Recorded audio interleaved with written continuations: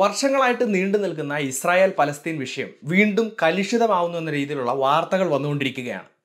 ലോകത്തിലെ ഏറ്റവും സുരക്ഷിതമെന്ന് വിളിപ്പേരുള്ള iron dome സംവിധാനത്തെയൊക്കെ മറികടന്നുകൊണ്ട് ഇസ്രായേലിലെ നഗരങ്ങളിൽ റോക്കറ്റ് ആക്രമണങ്ങൾ ഉണ്ടാവുന്നു, അവിടുത്തെ ആളുകൾ കൊല്ലപ്പെടുന്നു എന്നുള്ള വാർത്തകൾ വരുന്നു. അപ്പോൾ ഇതിനൊരു മറുപടി എന്നോണം പലസ്തീനെതിരെ ഇസ്രായേലിന്റെ ഭാഗത്ത് നിന്ന് പ്രത്യാക്രമണങ്ങൾ ഉണ്ടാവുന്നു, യുദ്ധം എന്ന വാക്ക് തന്നെ ഇസ്രായേലിലെ അധികൃതർ ഉപയോഗിക്കുന്നു എന്നുള്ള വാർത്തകൾ നമ്മൾ കേൾക്കുന്നുണ്ട്. അപ്പോൾ ഈ ഇസ്രായേൽ പലസ്തീൻ പ്രശ്നം എന്താണ് എന്ന് കൃത്യമായി മനസ്സിലാക്കിയാൽ മാത്രമാണ് ഇപ്പോൾ നടക്കുന്ന വിഷയങ്ങൾ എന്താണെന്ന് നമുക്ക് തിരിച്ചറിയാൻ സാധിക്കുകയുള്ളൂ. സോ ഇസ്രായേൽ പലസ്തീൻ വിഷയത്തെക്കുറിച്ച് ഞാൻ വിശദമായിട്ടുള്ളൊരു വീഡിയോ പണ്ട് ഈ ചാനലിൽ ചെയ്തിട്ടുണ്ട്. അത് കാണാത്തവർക്ക് വേണ്ടിയിട്ട് ഇവിടെ ലിങ്ക് കൊടുക്കുന്നുണ്ട്. സോ നിങ്ങളെല്ലാവരും തീർച്ചയായിട്ടും ആ വീഡിയോ കണ്ട് അതിനകത്തുള്ള കാര്യങ്ങൾ മനസ്സിലാക്കാൻ വേണ്ടി ശ്രമിക്കുക. എങ്കിൽ മാത്രമേ ഈ വീഡിയോയിൽ പറയുന്ന കാര്യങ്ങൾ നിങ്ങൾക്ക് വ്യക്തമായി മനസ്സിലാവുകയുള്ളൂ. സോ ഇപ്പോൾ നമ്മൾ ഇസ്രായേൽ പലസ്തീൻ വിഷയത്തെക്കുറിച്ച് പറയുമ്പോൾ അല്ലെങ്കിൽ മാധ്യമങ്ങളിലെ തലക്കെട്ടുകളൊക്കെ കാണുമ്പോൾ പ്രധാനമായിട്ടും പറയുന്നത് ഇസ്രായേൽ വേഴ്സസ് ഗാസ എന്നോ അല്ലെങ്കിൽ ഇസ്രായേൽ വേഴ്സസ് ഹമാസ് എന്നൊക്കെയാണ് നമ്മൾ കാണുന്നത്. അതെന്താണ് എന്ന് കൃത്യമായിട്ട് മനസ്സിലാക്കണമെങ്കിൽ ഈ ഗാസ എന്ന പ്രദേശത്തിൻ്റെയും അല്ലെങ്കിൽ ഹമാസിൻ്റെയും ഒക്കെ ഒരു ഹ്രസ്വചരിത്രം കൂടി നമ്മൾ തിരിച്ചറിയണം. സോ അത്തരം കാര്യങ്ങളും ഇപ്പോഴുണ്ടാവുന്ന ഈ പ്രശ്നത്തിന് കാരണങ്ങൾ എന്താണ് എന്നുള്ളതുമാണ് ഇന്നത്തെ വീഡിയോയിൽ വിശദീകരിക്കുന്നത്. നമുക്ക് വീഡിയോയിലേക്ക് കടക്കാം. My name is Alex. What I do is explain. Welcome to alexplain.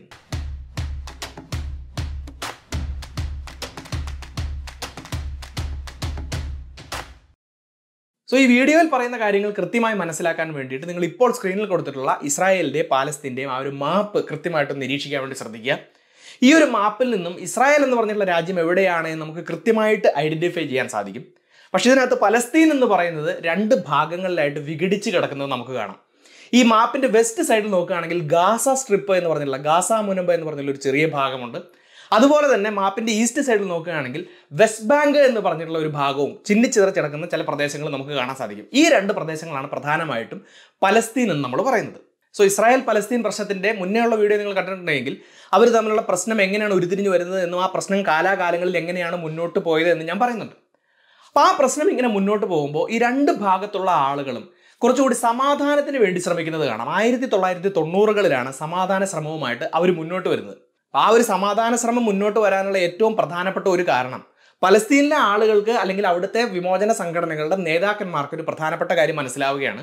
ഒരു കാരണവശാലും ഇസ്രായേലിനെ പുറത്താക്കിക്കൊണ്ട് അവരുടെ എല്ലാ ഭൂമിയും പിടിച്ചടക്കിക്കൊണ്ട് പഴയ പലസ്തീൻ പുനഃസ്ഥാപിക്കുക എന്ന് പറയുന്നത് പോസിബിൾ ആയിട്ടുള്ള ഒരു കാര്യമല്ല. അതുകൊണ്ട് ഒരു 2 നേഷൻ തിയറി അംഗീകരിക്കുക. ഒരേ സമയം ഇസ്രായേലും പലസ്തീനും സമാധാനപരമായി മുന്നോട്ട് പോകുന്ന ഒരു അവസ്ഥ കൊണ്ടുവരിക എന്നുള്ളതാണ് അവർ മുന്നോട്ട് വെക്കുന്ന ഒരു ആശയം. സോ അതിന് വേണ്ടിയിട്ടുള്ള ഏറ്റവും പ്രധാനപ്പെട്ട ഒരു നടപടി 1993 ഓസ്ലോ ഉടമ്പടിയിലൂടെ മുന്നോട്ട് വെക്കുന്നത് നമുക്ക് കാണാം. സോ ഇസ്രായേലിനെ പ്രതിനിധീകരിച്ചുകൊണ്ട് അന്നത്തെ ഇസ്രായേലിന്റെ പ്രധാനമന്ത്രിയായിരുന്ന ഇത്സാക്ക് റാബിനും പലസ്തീനെ പ്രതിനിധീകരിച്ചുകൊണ്ട് പലസ്തീൻ ലിബറേഷൻ ഓർഗനൈസേഷന്റെ നേതാവായിട്ടുള്ള യാസർ അരാഫത്ത് മുന്നോട്ട് വരുന്നു. ഇവരെ മീഡിയേറ്റ് ചെയ്തുകൊണ്ട് അമേരിക്ക, നോർവേ പോലെയുള്ള രാജ്യങ്ങൾ മുന്നോട്ട് വരികയാണ്. അപ്പോൾ ഇവിടെ പ്രധാനമായിട്ട് എടുക്കുന്ന ഒരു തീരുമാനം എന്ന് പറയുന്നത് ഈ പറഞ്ഞിട്ടുള്ള ഗാസ അതുപോലെ തന്നെ വെസ്റ്റ് ബാങ്ക് പോലെയുള്ള പ്രദേശങ്ങളിൽ നിന്നും ഇസ്രായേലിന്റെ ആർമി പിന്മാറുകയും ഈ സ്ഥലങ്ങളുടെ ഒരു പാർഷ്യൽ ഗവേണൻസിനുള്ള അധികാരം പലസ്തീന് കൊടുക്കുകയും ചെയ്യുന്നു എന്നാണ്.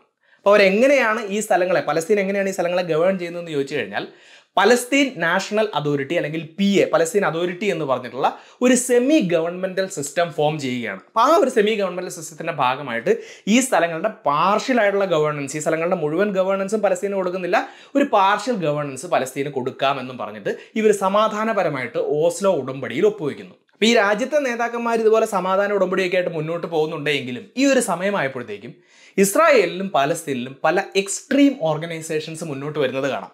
അതായത് ഒരു കാരണവശാലും സമാധാനപരമായിട്ട് മുന്നോട്ട് പോകാൻ സാധിക്കില്ല, അല്ലെങ്കിൽ ഒരേ സമയത്ത് ഇസ്രായേലും പലസ്തീനും കോ എക്സിസ്റ്റ് ചെയ്ത് മുന്നോട്ട് പോകാൻ സമ്മതിക്കില്ല, മറ്റൊരാളെ പുറത്താക്കിക്കൊണ്ട് തങ്ങളുടെ രാജ്യം തിരിച്ചു കൊണ്ടുവരണം, പലസ്തീൻ മാത്രമേ ഉണ്ടാകാൻ പാടുള്ളൂ എന്ന് പലസ്തീനിലെ എക്സ്ട്രീം ഓർഗനൈസേഷൻസ് പറയുന്നു, ഇസ്രായേൽ മാത്രമേ ഉണ്ടാവാൻ പാടുള്ളൂ എന്ന് ഇസ്രായേലിലെ എക്സ്ട്രീമിസ്റ്റ് ഓർഗനൈസേഷൻസ് പറയുന്നു. അങ്ങനത്തെ ഓർഗനൈസേഷൻസ് മുന്നോട്ട് വരുന്നത് ഇതിനകത്ത് രാഷ്ട്രീയപരമായിട്ടുള്ള സംഘടനകൾ ഉണ്ടെന്ന് കാണാം, മതപരമായിട്ടുള്ള ആശയങ്ങൾ മുന്നോട്ട് വെക്കുന്ന സംഘടനകൾ ഉണ്ടെന്ന് കാണാം.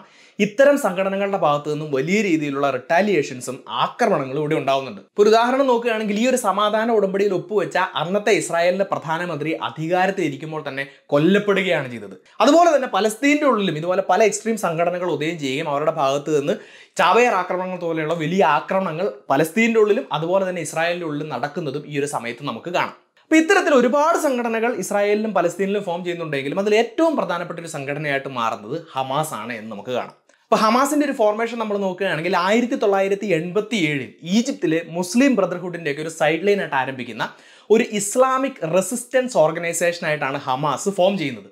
അഹമ്മദ് യാസിൻ എന്ന ആളുടെ നേതൃത്വത്തിലാണ് ഈ ഒരു സംഘടന രൂപം കൊള്ളുന്നതെന്ന് കാണാം. ഇവർക്ക് പ്രധാനമായിട്ട് 2 ഐഡിയോളജീസ് ആണുള്ളത്. ഒന്ന് പലസ്തീൻ നാഷണലിസം, പലസ്തീനെ വിമോചിപ്പിച്ചുകൊണ്ട് പലസ്തീൻ എന്ന രാഷ്ട്രം പുനർനിർമ്മിക്കുക എന്നുള്ളതാണ് പലസ്തീൻ നാഷണലിസം. രണ്ടാമത്തേത് പൊളിറ്റിക്കൽ ഇസ്ലാമാണ്. അതായത് ഈ പലസ്തീൻ എന്ന രാഷ്ട്രം രൂപീകരിക്കപ്പെടുമ്പോൾ അത് ഇസ്ലാമിക രീതിയിൽ മുന്നോട്ട് പോകണമെന്ന് പറഞ്ഞാൽ, അപ്പോൾ ഇങ്ങനെയുള്ള ഒരു പൊളിറ്റിക്കോ റിലീജിയസ് ഓർഗനൈസേഷൻ ആയിട്ടാണ് ഈ ഹമാസ് മുന്നോട്ട് വരുന്നത് എന്ന് കാണാം. അപ്പോൾ ഹമാസ് മുന്നോട്ട് വരുമ്പോൾ തന്നെ ഇസ്രായേൽ പ്രശ്നത്തിൽ അല്ലെങ്കിൽ ഈ പലസ്തീൻ നാഷണലിസത്തിന്റെ ഭാഗമായിട്ട് അവർ പ്രധാനപ്പെട്ട ചില കാര്യങ്ങൾ മുന്നോട്ട് വെക്കുന്നുണ്ട്. ഒന്ന്, ഒരു കാരണവശാലും അവർ ഇസ്രായേൽ എന്ന് പറഞ്ഞിട്ടുള്ള രാജ്യത്തെ അംഗീകരിക്കുകയില്ല. 2, ഏത് വിധേനയും ഇസ്രായേലിന്റെ കയ്യിലുള്ള മുഴുവൻ ഭൂമിയും തിരിച്ചു പിടിച്ച് പഴയ പലസ്തീനെ റീസ്റ്റോർ ചെയ്യും. ഇങ്ങനെ 2 കാര്യങ്ങൾ അവർ മുന്നോട്ട് വെക്കുന്നത് കാണാം. ഇതിനു വേണ്ടിയിട്ട് അക്രമത്തിൻ്റെയൊക്കെ വലിയൊരു മാർഗം അവർ സ്വീകരിക്കുകയും അതിന്റെ ഭാഗമായിട്ട് ഒരുപാട് അക്രമ സംഭവങ്ങൾ ഉണ്ടാവുകയും ഒരുപാട് ആളുകൾക്ക് ജീവൻ നഷ്ടപ്പെടുകയും ചെയ്യുന്നുണ്ട്. അപ്പോൾ ഇത്തരത്തിലുള്ള ഐഡിയോളജികളും പ്രവർത്തനങ്ങളുമായിട്ട് ഹമാസ് മുന്നോട്ട് പോകുമ്പോൾ ലോകത്തിലെ പല രാജ്യങ്ങളും ഹമാസിനെ ഒരു ടെററിസ്റ്റ് ഓർഗനൈസേഷൻ, ഒരു തീവ്രവാദ സംഘടനയായിട്ട് അംഗീകരിക്കുന്നുണ്ട്. ഇപ്പോൾ നമ്മൾ നോക്കുകയാണെങ്കിൽ America, Canada, European union, Japan, Australia പോലുള്ള രാജ്യങ്ങളൊക്കെ ഓപ്പൺ ആയിട്ട് അല്ലെങ്കിൽ ഒഫീഷ്യലായിട്ട് ഹമാസിനെ ഒരു ടെററിസ്റ്റ് ഓർഗനൈസേഷനായിട്ട് അംഗീകരിച്ചിട്ടുണ്ട്. ഇപ്പോൾ ഇന്ത്യയുടെ കാര്യം നോക്കുകയാണെങ്കിൽ നമ്മൾ ഒഫീഷ്യലായിട്ട് ഹമാസിനെ ഒരു ടെററിസ്റ്റ് ഓർഗനൈസേഷൻ ഡിസിഗ്നേറ്റ് ചെയ്തിട്ടില്ല. പക്ഷേ കഴിഞ്ഞ ദിവസങ്ങളിൽ ഇവരുടെ ഭാഗത്തു നിന്ന് ഇസ്രായേലിനെതിരെ ആക്രമണം ഉണ്ടായപ്പോൾ ഇന്ത്യൻ പ്രധാനമന്ത്രി നരേന്ദ്രമോദി അത് ട്വീറ്റ് ചെയ്തപ്പോൾ അദ്ദേഹം പറഞ്ഞത് ഒരു ടെററിസ്റ്റ് അറ്റാക്ക് അല്ലെങ്കിൽ ഒരു തീവ്രവാദി ആക്രമണം എന്നാണ്. അപ്പോൾ ഇന്ത്യയും അങ്ങനത്തെ ഒരു സ്റ്റാൻഡാണ് എടുത്തിരിക്കുന്നത് നമുക്ക് കാണാം. എന്നാൽ ഈ ഹമാസിനെ സപ്പോർട്ട് ചെയ്യുന്ന പല രാജ്യങ്ങളെയും നമുക്ക് കാണാം. ഇവരെ ഒപ്പോസ് ചെയ്യുന്നത് പോലെ തന്നെ പല രാജ്യങ്ങളും ഇവരെ സപ്പോർട്ട് ചെയ്യുന്നുണ്ട്. ഹമാസിന് പ്രധാനമായിട്ട് പൊളിറ്റിക്കൽ സപ്പോർട്ട് അല്ലെങ്കിൽ രാഷ്ട്രീയപരമായിട്ടുള്ള സപ്പോർട്ട് വരുന്നത് എർദോഗാന്റെ നേതൃത്വത്തിലുള്ള തുർക്കി അല്ലെങ്കിൽ തുർക്കിയെ എന്ന് പറഞ്ഞിട്ടുള്ള രാജ്യത്ത് നിന്നാണെന്ന് കാണാം. ഇവർക്ക് മിലിറ്ററി പരമായിട്ട്, അതായത് ഇവർക്ക് ഏറ്റവും കൂടുതൽ വെപ്പൺസ് സ്പോൺസർ ചെയ്യുന്നത് ഇറാനാണ് എന്ന് പറയുന്നു. അതോടൊപ്പം തന്നെ ഇവർക്ക് ഫൈനാൻഷ്യലായിട്ട് ഏറ്റവും കൂടുതൽ സാമ്പത്തിക സഹായം വരുന്നത് ഖത്തറിൽ നിന്നാണ് എന്ന് പറയപ്പെടുന്നു. ഇനി ഇത്തരത്തിലുള്ള രാജ്യങ്ങളുടെ സപ്പോർട്ട് മാത്രമല്ല, ആ ഒരു പ്രദേശങ്ങളിലുള്ള ഇത്തരത്തിലുള്ള സംഘടനകളുടെ സപ്പോർട്ട് ഇവർക്ക് ലഭിക്കുന്നുണ്ട്. ഹിസ്ബുള്ളയുടെ ഒക്കെ ഒരു വലിയ സപ്പോർട്ട് ഹമാസിന് ലഭിക്കുന്നുണ്ട് എന്നാണ് പറയപ്പെടുന്നത്. ഇനി ഇത്തരത്തിലുള്ള വലിയ വലിയ രാജ്യങ്ങളുടെയും സംഘടനകളുടെയും മാത്രമല്ല, പലസ്തീനിൽ തന്നെയുള്ള വലിയൊരു വിഭാഗം ജനത്തിൻ്റെയും സപ്പോർട്ട് ഈ ഹമാസ് എന്ന സംഘടനയ്ക്ക് ലഭിക്കുന്നുണ്ട് എന്ന് നമുക്ക് കാണാം. അതിന് പല കാരണങ്ങൾ പറയുന്നുണ്ട്. പ്രധാനപ്പെട്ട ഒരു കാരണമായിട്ട് പറയുന്നത് ഇവരുടെ തുടക്കകാലത്ത് ഒരുപാട് സോഷ്യൽ ആക്ടിവിറ്റീസ്, സാമൂഹിക പ്രവർത്തനങ്ങൾ പലസ്തീനിലെ ജനങ്ങൾക്ക് വേണ്ടിയിട്ട് ഈ പറഞ്ഞിട്ടുള്ള ഹമാസ് ചെയ്തിട്ടുണ്ട്. അതുകൊണ്ട് അവരുടെ ഒരു സപ്പോർട്ട് കിട്ടുന്നു എന്ന് പറയുന്നു. ഇനി അത് മാത്രമല്ല, പലസ്തീൻ എന്ന് പറഞ്ഞിട്ടുള്ള രാജ്യത്തെ അനക്സ് ചെയ്തുകൊണ്ടാണ് ഇസ്രായേൽ എന്ന് പറഞ്ഞിട്ടുള്ള രാജ്യം ഉണ്ടാവുന്നത്. അപ്പോൾ പലസ്തീനികൾക്ക് ഒരുപാട് പേർക്ക് അവരുടെ ഭൂമിയും വീടും ഒക്കെ നഷ്ടപ്പെട്ടിട്ടുണ്ട്. ഈ ഇസ്രായേലിന്റെ കടന്നുവരവോടുകൂടി ഒരുപാട് പലസ്തീനികൾ അഭയാർത്ഥികളായി മാറിയിട്ടുണ്ട്. സോ അതിൻ്റെ ഒരു വിദ്വേഷത്തിന്റെ ഭാഗമായിട്ടും അവർക്കൊപ്പം നിൽക്കുന്ന ഒരു സംഘടന എന്ന പേരിൽ ഹമാസിന് ഇവരുടെ ഒരു സപ്പോർട്ട് വരുന്നത് നമുക്ക് കാണാം. ഈ ഒരു സപ്പോർട്ട് ഹമാസ് പൊളിറ്റിക്കലായിട്ട് മുതലെടുക്കുന്നുണ്ട്. 2006 പലസ്തീൻ നാഷണൽ അതോറിറ്റിയുടെ ഭാഗമായിട്ടുള്ള പലസ്തീൻ ലെജിസ്ലേറ്റീവ് കൗൺസിലിലേക്ക് ഒരു ഇലക്ഷൻ നടക്കുകയാണ്. നമ്മുടെയൊക്കെ പാർലമെന്റ് ഇലക്ഷൻ നടക്കുന്നത് പോലെ ഒരു ഇലക്ഷൻ നടക്കുമ്പോൾ അവിടെ ഏറ്റവും വലിയ വിജയിയായിട്ട് ഹമാസ് മാറുന്നു. 132 സീറ്റാണ് ഈ ഒരു ലെജിസ്ലേറ്റീവ് കൗൺസിലുള്ളത്. അതിൽ 74 സീറ്റുകളിലും അവർ വിജയിക്കുകയാണ്. അപ്പോൾ ആ ഒരു ഇലക്ഷനിൽ രണ്ടാമത്തെ പ്രധാനപ്പെട്ട പാർട്ടിയായിട്ട് മാറുന്നത് ഫത്ത എന്ന് പറഞ്ഞിട്ടുള്ള പാർട്ടിയാണ്. പലസ്തീനിലെ കുറച്ചുകൂടെ മോഡറേറ്റ് ആയിട്ടുള്ള ഒരു പൊളിറ്റിക്കൽ പാർട്ടിയാണ് ഫത്ത എന്ന് പറയുന്നത്. അതായത് ഇസ്രായേലിന് ഭൂമി വിട്ടുകൊടുത്തുകൊണ്ട് ഇസ്രായേലും പലസ്തീനും ഒരേ രീതിയിൽ അല്ലെങ്കിൽ സമാധാനപരമായിട്ട് മുന്നോട്ട് പോകണമെന്ന് പറഞ്ഞിട്ടുള്ള മോഡറേറ്റ് പാർട്ടിയാണ് ഫത്ത. പക്ഷേ ഫത്ത പാർട്ടിക്ക് ഇവിടെ 2ാം സ്ഥാനത്തേക്ക് എത്താൻ മാത്രമേ സാധിക്കുന്നുള്ളൂ. പക്ഷേ ഈ 2 പാർട്ടികളും ഒന്നിച്ചു ചേരുന്നു. ഇവരൊരു സഖ്യകക്ഷിയായിട്ട് ഈ രാജ്യത്തിന്റെ ഭരണം മുന്നോട്ട് കൊണ്ടുപോകാൻ വേണ്ടി തീരുമാനിക്കുകയാണ്. അതിന്റെ ഭാഗമായി ഹമാസിന്റെ ഒരു പ്രധാനപ്പെട്ട നേതാവായിരുന്ന ഇസ്മായിൽ ഹാനിയ പലസ്തീന്റെ പ്രധാനമന്ത്രിയായിട്ട് അധികാരം ഏറ്റെടുക്കുന്നു. പക്ഷേ ഹമാസ് കുറേ അധികം രാജ്യങ്ങൾ തീവ്രവാദ സംഘടനയായിട്ട് ഹമാസിനെ പ്രഖ്യാപിച്ചിട്ടൊക്കെ ഉള്ളതുകൊണ്ടും ഇവർക്ക് വയലൻസിൻ്റെതായിട്ടുള്ള ഒരു ഭാവമൊക്കെ ഉള്ളതുകൊണ്ടും പല വെസ്റ്റേൺ രാജ്യങ്ങളും ഓൾറെഡി ഈ പാശ്ചാത്യ രാജ്യങ്ങൾ പലസ്തീന് പലതരത്തിലുള്ള സാമ്പത്തിക സഹായങ്ങൾ കൊടുക്കുന്നുണ്ടായിരുന്നു. അവിടുത്തെ ജനങ്ങളൊക്കെ ഒരുപാട് ദുരിതങ്ങൾ അനുഭവിക്കുന്നുണ്ട്. ഒരുപാട് സാമ്പത്തിക സഹായം വെസ്റ്റേൺ രാജ്യങ്ങൾ കൊടുക്കുന്നുണ്ടായിരുന്നു. പക്ഷേ അവരൊരു കണ്ടീഷൻ മുന്നോട്ട് വെക്കുകയാണ്. ഹമാസ് ഈ പ്രശ്നങ്ങളുമായി ബന്ധപ്പെട്ടുള്ള വയലൻസ് പൂർണ്ണമായിട്ടും ഒഴിവാക്കാമെന്ന് ഉറപ്പ് കൊടുത്തിട്ടില്ല എങ്കിൽ പലസ്തീനിലേക്കുള്ള സാമ്പത്തിക സഹായം നിർത്തലാക്കുമെന്ന് വെസ്റ്റേൺ രാജ്യങ്ങൾ പറയുന്നു. പക്ഷെ ഒരു കാരണവശാലും ഈ ഒരു ആവശ്യം അംഗീകരിക്കാൻ ഹമാസ് തയ്യാറാവുന്നില്ല. അതുകൊണ്ട് തന്നെ പല വിദേശ രാജ്യങ്ങളും പലസ്തീനിലേക്ക് കൊടുത്തിരുന്ന സാമ്പത്തിക സഹായങ്ങൾ നിർത്തലാക്കുകയാണ്. എന്ന് മാത്രമല്ല, ഈ സഖ്യകക്ഷിയിലുള്ള ഹമാസും ഫത്ത പാർട്ടിയും തമ്മിൽ പലതരത്തിലുള്ള അഭിപ്രായ വ്യത്യാസങ്ങൾ ഉണ്ടാകുന്നു. ഞാൻ പറഞ്ഞു, ഒന്ന് എക്സ്ട്രീം ഐഡിയോളജി ഫോളോ ചെയ്യുന്ന ഒരു സംഘടനയാണ്, മറ്റേത് മോഡറേറ്റ് ഐഡിയോളജി ഫോളോ ചെയ്യുന്ന സംഘടനയാണ്. അവരുടെ ഇടയിൽ ഐഡിയോളജിക്കലായിട്ടുള്ള പ്രശ്നങ്ങൾ ഉണ്ടാകുന്നു, രാഷ്ട്രീയപരമായിട്ടുള്ള പ്രശ്നങ്ങൾ ഉണ്ടാകുന്നു. അങ്ങനെ ഈ കോവലീഷൻ തകരുന്നു, ആ ഒരു സഖ്യകക്ഷി തകരുകയും അങ്ങനെ പലസ്തീനിൽ ഒരു വലിയ രാഷ്ട്രീയ അനിശ്ചിതാവസ്ഥ ഉണ്ടാകുന്നു. അവിടെ പ്രസിഡന്റ് ഭരണം വരുന്നു. അങ്ങനെ കുറച്ചു കാലം മാത്രം നീണ്ടു നിന്നിരുന്ന അവിടുത്തെ രാഷ്ട്രീയ സാഹചര്യം പൂർണ്ണമായിട്ടും തകർന്നു പോവുകയാണ്. എന്നാൽ ഇതോടൊപ്പം ഇന്ന് കാണുന്ന രീതിയിലുള്ള പലസ്തീൻ്റെ രാഷ്ട്രീയ സാഹചര്യം അവിടെ നിന്ന് രൂപപ്പെടുകയാണ്. എങ്ങനെയാണെന്ന് ചോദിച്ചു കഴിഞ്ഞാൽ, ആ ഒരു സമയമായപ്പോഴത്തേനും ഗാസയുടെ പൂർണ്ണമായിട്ടുള്ള കൺട്രോൾ ഹമാസിൻ്റെ കയ്യിലേക്ക് വരുന്നു. ഗാസയുടെ ഭരണത്തിൻ്റെ കാര്യത്തിൽ മാത്രമല്ല, അവിടെ പൂർണ്ണമായിട്ടുള്ള കൺട്രോൾ, ഗാസ എന്ന് പറഞ്ഞുള്ള പ്രദേശം കംപ്ലീറ്റ് ആയിട്ട് ഹമാസിൻ്റെ കീഴിലേക്ക് വരുന്നു. അപ്പോൾ ഞാൻ പറഞ്ഞു, പലസ്തീനിൽ 2 പ്രധാനപ്പെട്ട പ്രദേശങ്ങളാണുള്ളത്, ഒന്ന് ഗാസയും മറ്റേത് വെസ്റ്റ് ബാങ്കും. വെസ്റ്റ് ബാങ്കിൻ്റെ കൺട്രോൾ ഫത്തയുടെ ഒക്കെ നേതൃത്വത്തിലേക്ക് വരികയാണ്, എന്നാൽ ഗാസ കംപ്ലീറ്റ് ആയിട്ട് ഹമാസിൻ്റെ കയ്യിലേക്ക് പോകുന്നു. അപ്പം ഞാൻ നേരത്തെ പറഞ്ഞു, ഹമാസ് എന്ന് പറയുന്നത് ഒരു എക്സ്ട്രീം ഐഡിയോളജി ഫോളോ ചെയ്യുന്ന മിലിറ്റൻ്റ് ഓർഗനൈസേഷനാണ്. അതുകൊണ്ട് തന്നെ ഇസ്രായേലിനോടുള്ള അവരുടെ സമീപനം പഴയതുപോലെ തന്നെ മുന്നോട്ട് പോകുന്നു. ഇസ്രായേലിനെതിരെയുള്ള ആക്രമണങ്ങളും കാര്യങ്ങളൊക്കെ ആയിട്ട് അവർ മുന്നോട്ട് പോവുകയാണ്. അപ്പോൾ ഈ ഒരു സാഹചര്യം നിലനിൽക്കുന്നത് കൊണ്ടാണ് പിൽക്കാലത്ത് ഇസ്രായേലും പലസ്തീനും തമ്മിൽ എന്തെങ്കിലും പ്രശ്നങ്ങൾ ഉണ്ടാകുമ്പോൾ അത് ഇസ്രായേലിനും ഗാസയ്ക്കും ഇടയിലുള്ള പ്രശ്നങ്ങളായി മാറുന്നത്. ഇസ്രായേലിലേക്കുള്ള പ്രധാനപ്പെട്ട ആക്രമണങ്ങളെല്ലാം ഗാസയിൽ നിന്ന് വരുന്നതും അതിനുള്ള തിരിച്ചടിയെല്ലാം ഇസ്രായേലിൽ നിന്ന് പോകുന്നത് ഗാസയിലേക്കായി മാറുന്നതിൻ്റെയും കാരണം ഇതാണ് എന്ന് മനസ്സിലാക്കുക. ഇസ്രായേൽ പലസ്തീൻ പ്രശ്നത്തിന്റെ ചരിത്രം പരിശോധിക്കുകയാണെങ്കിൽ 2006-ലും 2008-ലും 2014-ലും ഒക്കെ ഗാസ വാർസ് അല്ലെങ്കിൽ ഗാസ യുദ്ധങ്ങൾ എന്ന് പറഞ്ഞിട്ടുള്ള യുദ്ധസമാനമായിട്ടുള്ള സാഹചര്യങ്ങൾ ഉണ്ടായിട്ടുള്ളതായിട്ട് നമുക്ക് കാണാം. അപ്പോൾ ഇസ്രായേലും ഈ ഒരു സാഹചര്യത്തെ മുതലെടുക്കുകയാണ്. കാരണം ഇസ്രായേലിന്റെ ഭൂമി വിട്ടുകൊടുത്തുകൊണ്ട് പലസ്തീൻ എന്ന് പറഞ്ഞിട്ടുള്ള ഒരു സ്വതന്ത്ര രാജ്യം നിർമ്മിക്കണമെന്ന് ഭൂരിഭാഗം ഇസ്രായേൽ നേതാക്കന്മാർക്കും യാതൊരു താല്പര്യവുമില്ല. സോ ഹമാസ് എന്ന് പറഞ്ഞൊരു സംഘടന അവിടെ നിലനിൽക്കുന്നത് കൊണ്ട് പലസ്തീന് സ്വാതന്ത്ര്യം കൊടുത്തു കഴിഞ്ഞാൽ, അല്ലെങ്കിൽ പലസ്തീന് ഭൂമി വിട്ടുകൊടുത്തുകൊണ്ട് ഒരു സ്വതന്ത്ര രാജ്യം സൃഷ്ടിച്ചു കഴിഞ്ഞാൽ വലിയ രീതിയിലുള്ള പ്രശ്നങ്ങൾ ഉണ്ടാവും എന്നുള്ളൊരു ഐഡിയ മുന്നോട്ട് വെച്ചുകൊണ്ട് പലസ്തീനുമായിട്ടുള്ള എല്ലാ സമാധാന ശ്രമങ്ങളെയും അല്ലെങ്കിൽ പലസ്തീന് സ്വാതന്ത്ര്യം കൊടുക്കാനുള്ള ശ്രമങ്ങളെയും എല്ലാം ഇസ്രായേൽ തടയിടുകയും ചെയ്യുന്നത് നമുക്ക് ഈ ഒരു സമയത്ത് കാണാം. അപ്പോൾ ഈ ഒരു രീതിയിൽ സമാധാനത്തിന്റെ എല്ലാ ശ്രമങ്ങളും പരാജയപ്പെട്ടുകൊണ്ട് ഇസ്രായേലും പലസ്തീനും അല്ലെങ്കിൽ ഇസ്രായേൽ ഹമാസും തമ്മിലുള്ള പ്രശ്നങ്ങൾ കാലാകാലങ്ങളായിട്ട് മുന്നോട്ട് വരികയാണ്. എന്നാൽ ഈ സാഹചര്യം ഇങ്ങനെ തന്നെ മുന്നോട്ട് പോകുന്നില്ല. കുറച്ചു കാലം കഴിഞ്ഞപ്പോൾ ഹമാസ് അവരുടെ നിലപാടുകളൊന്ന് മയപ്പെടുത്തുകയാണ്. 2017 ആയപ്പോഴത്തേനും അവർ ചില പുതിയ കാര്യങ്ങൾ മുന്നോട്ട് വെക്കുന്നു. സമാധാനം പുനഃസ്ഥാപിക്കുന്നതിന് വേണ്ടിയിട്ട് ഈ ഒരു 2 സ്റ്റേറ്റ് തിയറി അംഗീകരിക്കാൻ അവർ തയ്യാറാവുകയാണ്. അതായത് ഒരേ സമയം ഇസ്രായേലും പലസ്തീനും കോ എക്സിസ്റ്റ് ചെയ്ത് മുന്നോട്ട് പോകുന്നത് അവർ അംഗീകരിക്കാൻ തയ്യാറാവുകയാണ്. പക്ഷേ അവർ ചില കണ്ടീഷൻസ് മുന്നോട്ട് വെക്കുന്നു. അവർ മുന്നോട്ട് വെക്കുന്ന ഏറ്റവും പ്രധാനപ്പെട്ട കണ്ടീഷൻ, പലസ്തീൻ എന്ന് പറഞ്ഞുള്ള രാജ്യം ഉണ്ടാകുമ്പോൾ 1967 മുന്നേ ഉണ്ടായിരുന്ന ബൗണ്ടറികൾ തിരിച്ചു കൊണ്ടുവരണം എന്നാണ് അവർ പറയുന്നത്. അതെന്തുകൊണ്ടാണെന്ന് ചോദിച്ചു കഴിഞ്ഞാൽ 1967-ലാണ് 6 ഡേയ്സ് വാർ എന്ന് പറഞ്ഞിട്ടുള്ള യുദ്ധം അറബ് രാജ്യങ്ങളുടെയും ഇസ്രായേലിന്റെയും ഇടയിൽ നടക്കുന്നത്.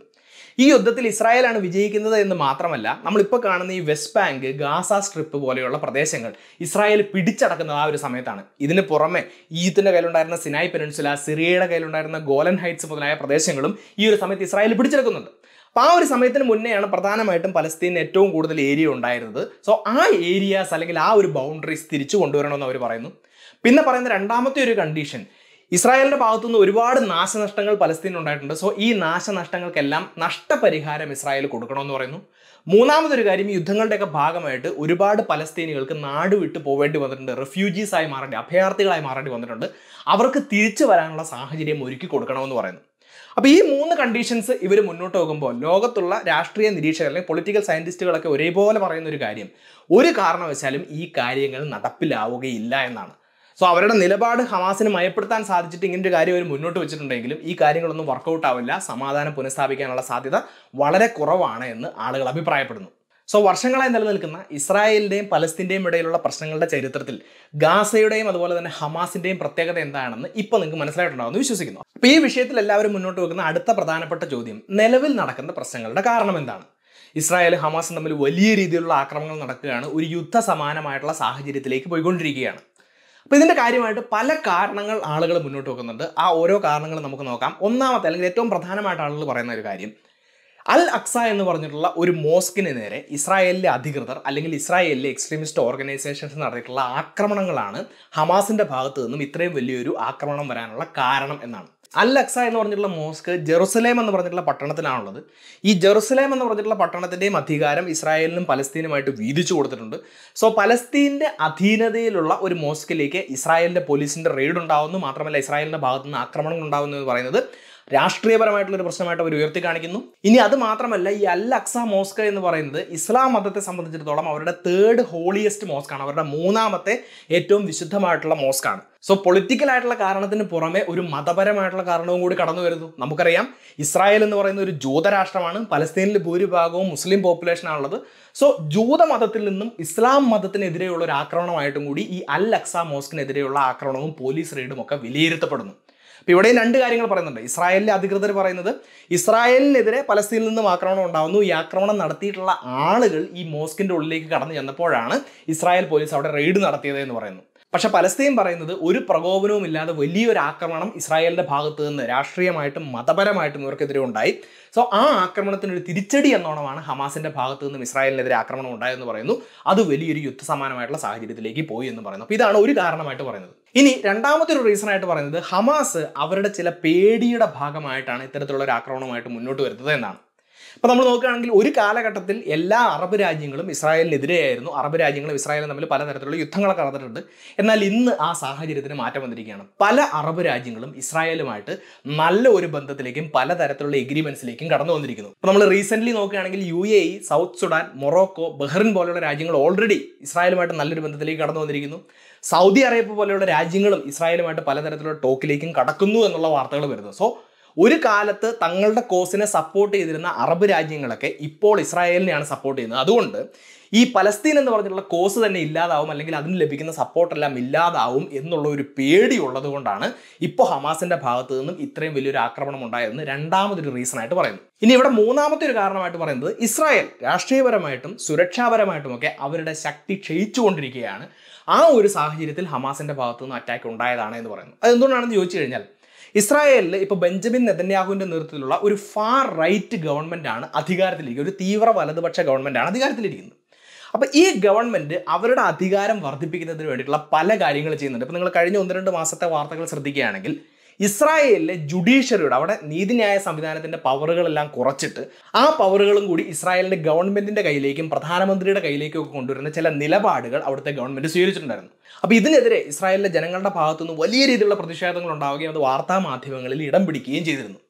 ഈ ഒരു പ്രതിഷേധം ഇസ്രായേലിലെ ജനങ്ങളുടെ ഭാഗത്തു നിന്ന് മാത്രമല്ല അവിടുത്തെ ഗവൺമെന്റ് മെഷീനറിയുടെയും ഭാഗത്തു നിന്ന് വരുന്നുണ്ട് എന്നാണ് പറയുന്നത്. അതായത് ഇസ്രായേലിന്റെ മിലിറ്ററിയുടെ ഉള്ളിൽ പോലും ഗവൺമെന്റിനെതിരെയുള്ള ചില പ്രതിഷേധങ്ങൾ നടക്കുന്നുണ്ട് എന്ന് പറയുന്നു. ഇത് മിലിറ്ററിയുടെ ഉള്ളിൽ മാത്രം നിൽക്കുന്നില്ല. ഇസ്രായേലിനെ ലോകം മുഴുവൻ ഫേമസ് ആക്കിയിട്ടുള്ള അവരുടെ ഇന്റലിജൻസ് ഏജൻസി മൊസാദ് അടക്കം ഷിൻബത്ത് അടക്കമുള്ള അവരുടെ ഇന്റലിജൻസ് ഏജൻസിയിൽ പോലും ഗവൺമെന്റിനെതിരെയുള്ള ചില നീക്കങ്ങൾ നടക്കുന്നുണ്ട് എന്ന് പറയുന്നു. അതിന്റെ ഭാഗമായിട്ട് ഇസ്രായേലിന്റെ സെക്യൂരിറ്റി സംവിധാനങ്ങൾ വീക്ക് ആവുകയാണ് എന്ന് പറയുന്നു. അപ്പോൾ നമ്മൾ നോക്കിക്കഴിഞ്ഞാൽ ഈ ഒരു സമയത്ത് ഹമാസിൻ്റെ അല്ലെങ്കിൽ പലസ്തീൻ്റെ ഭാഗത്തു നിന്ന് ഇസ്രായേലിനെതിരെ ഒരു ആക്രമണം ഉണ്ടാവുമെന്ന് പലരും പ്രതീക്ഷിച്ചിരുന്നതാണ്. അതിൻ്റെ കാരണം എന്താണെന്ന് ചോദിച്ചു കഴിഞ്ഞാൽ 1973 ഒക്ടോബർ മാസം 6-7 തീയതികളിൽ ഇസ്രായേലും അറബ് രാജ്യങ്ങളുടെയും ഇടയിൽ യോം കിപ്പൂർ വാർ എന്ന് പറഞ്ഞിട്ടുള്ളൊരു യുദ്ധം നടന്നിട്ടുണ്ട്. ഈ യോം കിപ്പൂർ എന്ന് പറയുന്നത് ജൂതമതത്തെ സംബന്ധിച്ചിടത്തോളം അവരുടെ ഏറ്റവും ഹോളിയസ്റ്റ് ആയിട്ടുള്ള ദിവസങ്ങളിൽ ഒന്നാണ്. സോ ആ ഒരു ദിവസത്തിൽ ഈ ജൂതമതത്തിനെതിരെ അല്ലെങ്കിൽ ഇസ്രായേൽ എന്ന് പറഞ്ഞിട്ടുള്ള രാജ്യത്തിനെതിരെ അറബ് രാജ്യങ്ങളുടെ ഭാഗത്തു നിന്നും വലിയൊരു യുദ്ധം നടക്കുന്നു. പക്ഷേ ആ യുദ്ധത്തിൽ ഇസ്രായേലാണ് ജയിക്കുന്നത് എന്ന് നമുക്ക് കാണാം. സോ ആ ഒരു യോം കിപ്പൂർ വാറിന്റെ 50ാം വാർഷികമാണ് 2023 ഒക്ടോബർ 6 അല്ലെങ്കിൽ 7 ദിവസങ്ങളിൽ വരുന്നത്. അങ്ങനെ ഒരു സാഹചര്യം നിലനിൽക്കുന്നത് കൊണ്ട് തന്നെ ഇസ്രായേലിനെതിരെ ഒരു ആക്രമണം ഉണ്ടാകാനുള്ള സാഹചര്യം പലരും പ്രെഡിക്റ്റ് ചെയ്തിരുന്നു. സോ അങ്ങനെ ഒരു സാഹചര്യം നിലനിൽക്കുന്നത് കൊണ്ട് അവിടുത്തെ മൊസാദ് പോലെയുള്ള ഇന്റലിജൻസ് ഏജൻസികൾ എന്തായാലും ഹൈ അലേർട്ടിലായിരുന്നിരിക്കണം. അങ്ങനെ ഒരു ഹൈ അലേർട്ട് നിലനിൽക്കുമ്പോൾ തന്നെയാണ് 5000-ലധികം റോക്കറ്റുകൾ ഇസ്രായേലിന് മേലെ വർഷിക്കാൻ ഹമാസിന് സാധിക്കുന്നത്. സോ ഇസ്രായേലിന് അയൺ ഡോം എന്ന് പറഞ്ഞൊരു സംവിധാനം ഉള്ളതായിട്ട് നിങ്ങൾക്ക് അറിയാമായിരിക്കും. ഇസ്രായേലിനെതിരെ മിസൈൽ ആക്രമണങ്ങൾ അല്ലെങ്കിൽ റോക്കറ്റ് ആക്രമണങ്ങൾ വരുമ്പോൾ അതിനെ എയറിൽ വെച്ച് തന്നെ ചെറുത്ത് നിൽക്കാൻ സാധിക്കുന്ന വളരെ വലിയൊരു സെക്യൂരിറ്റി അപ്പാരറ്റസ് ആണ് ഈ അയൺ ഡോം എന്ന് പറയുന്നത്. പക്ഷേ അതിൻ്റെ ആ ഒരു എഫിഷ്യൻസി എന്ന് പറയുന്നത് ഏകദേശം 90% ആയിട്ടാണ് പറയുന്നത്. സോ 5000 മിസൈലുകൾ ഇവർക്കെതിരെ അയക്കുമ്പോൾ അതിൻ്റെ 10% ഇസ്രായേലിൻ്റെ മണ്ണിൽ പതിക്കാനുള്ള സാഹചര്യമുണ്ട്. 5000-ന്റെ 10% എന്ന് പറയുമ്പോൾ 500 റോക്കറ്റുകളുടെ ആക്രമണം ഉണ്ടാകാനുള്ള ഒരു സാഹചര്യമുണ്ട്. അത് തന്നെ ഒരു വലിയ ആക്രമണമാണ് എന്ന് നമുക്ക് കാണാം.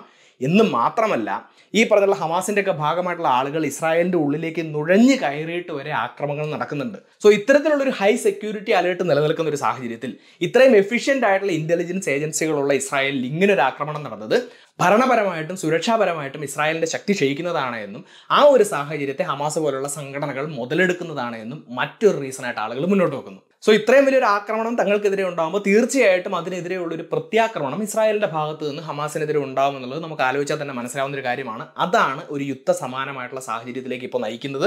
സോ ഈ ഒരു സാഹചര്യത്തിൻ്റെ ഭാഗമായി ഇനി എന്താണ് സംഭവിക്കാൻ പോകുന്നത് എന്നുള്ള ആശങ്കകൾ പലരും മുന്നോട്ട് വെച്ചുകൊണ്ടിരിക്കുകയാണ്. സോ ഇസ്രായേൽ പലസ്തീൻ വിഷയവുമായി ബന്ധപ്പെട്ടിട്ടുള്ള ഒരു ചരിത്രവും നിലവിലത്തെ സാഹചര്യവും നിലവിലത്തെ ഈ ആക്രമണത്തിൻ്റെ കാരണങ്ങളും എന്താണ് എന്ന് ഇന്നത്തെ ഈ ഒരു വീഡിയോയിലൂടെ നിങ്ങൾക്ക് മനസ്സിലായിട്ടുണ്ട് എന്ന് വിശ്വസിക്കുന്നു. ഈ വീഡിയോയെക്കുറിച്ചും ഈ വിഷയത്തെക്കുറിച്ചുമുള്ള നിങ്ങളുടെ അഭിപ്രായങ്ങളും നിർദ്ദേശങ്ങളും സംശയങ്ങളും ഈ ഒരു വിഷയത്തെക്കുറിച്ച് നിങ്ങൾക്കറിയാവുന്ന എക്സ്ട്രാ പോയിന്റുകളും എല്ലാം നിങ്ങൾ കമന്റ് ബോക്സിൽ രേഖപ്പെടുത്തുക. ഈ വീഡിയോ മറ്റുള്ളവരിലേക്ക് എത്തുന്നത് നല്ലതാണ് എന്ന് തോന്നുന്നുണ്ടെങ്കിൽ തീർച്ചയായിട്ടും നിങ്ങൾ ഈ വീഡിയോ ഷെയർ ചെയ്യുക. ഇതുപോലത്തെ നല്ല നല്ല വീഡിയോസുമായി വീണ്ടും വരുന്നത് വരേക്കും നന്ദി.